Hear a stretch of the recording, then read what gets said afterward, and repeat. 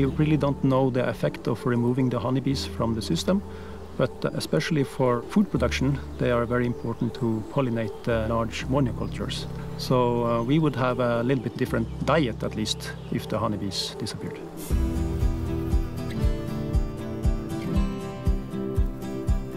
So the biodiversity is an important factor here. Several of the project partner countries have their own subspecies, which should be considered as, let's say, national genetic treasure. This population in each partner country is usually adapted to the local conditions. However, the beekeeping is basically an economic operation, and as such, people often require certain properties of the colonies or the queens they are purchasing. And if such queens are not in the market, people will go abroad to purchase them. And here comes the reason for genetic erosion.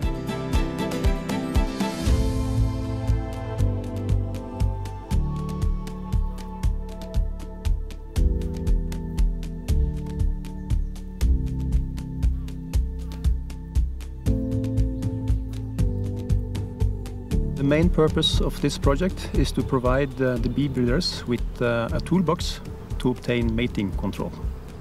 We have four main possibilities to obtain mating control. First, what we are doing in this apiary here is geographical isolation. That means that we have no foreign drones here. Another option is to have temporal separation. That means that we let out our queens and our selected drones late in the afternoon after the natural mating flights. The third option is to have large number of drone-producing colonies, what we call drone swamping, so the other foreign drones are just outnumbered. The last, final option is to use instrumental insemination, same methods as used for other livestock animals.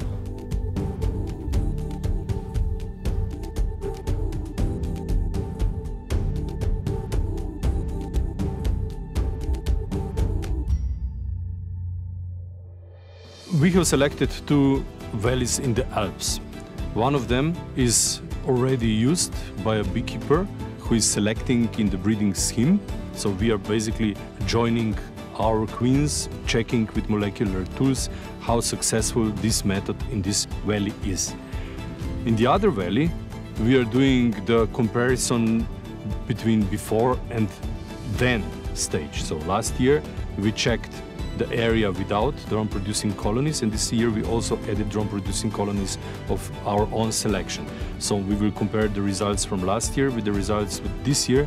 At the end of this operation, we should get out a certain percentage, or we should find out how many drones that mated with our queens were of our selection.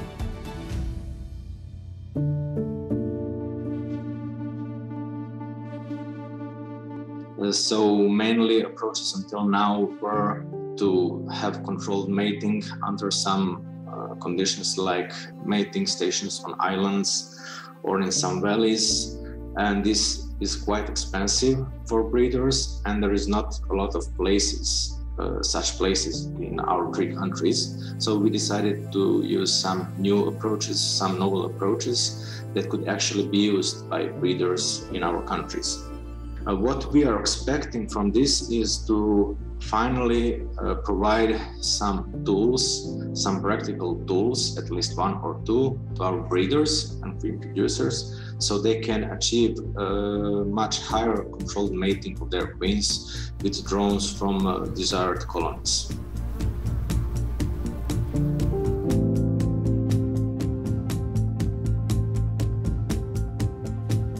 Breeding programs for genetic improvement and conservation of the native Macedonica have been conducted for more than a decade in Macedonia.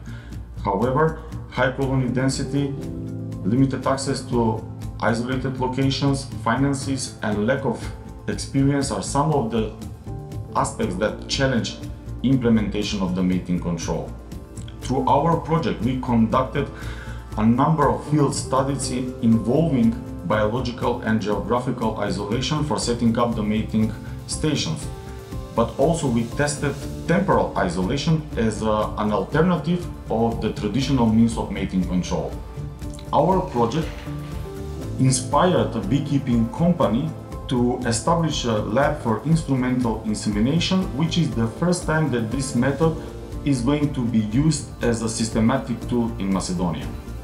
The preliminary results encourage our team to finally provide a rational solution for introducing mating control in the honeybee breeding programs.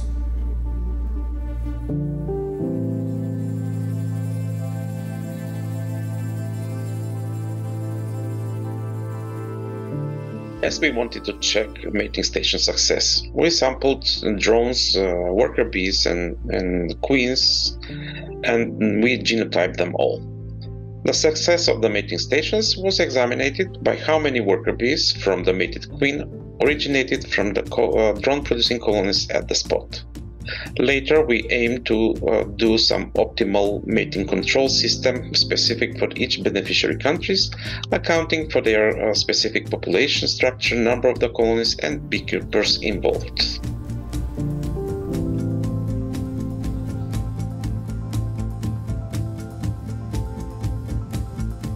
My message to the beekeepers, administrators, and queen breeders is the following. First, I would say keep bees with the local subspecies. The second thing is make sure that in your selection you're using one of the methods that would ensure the genetic progress of your local selection. And the third one, to the administrators, please do support those steps when thinking about financing any selection program in honeybees. Supporting the mating station is a key thing. This is the only way we can really make a difference and make our local subspecies attractive to the beekeepers and thus conserving or preserving the local gene pool.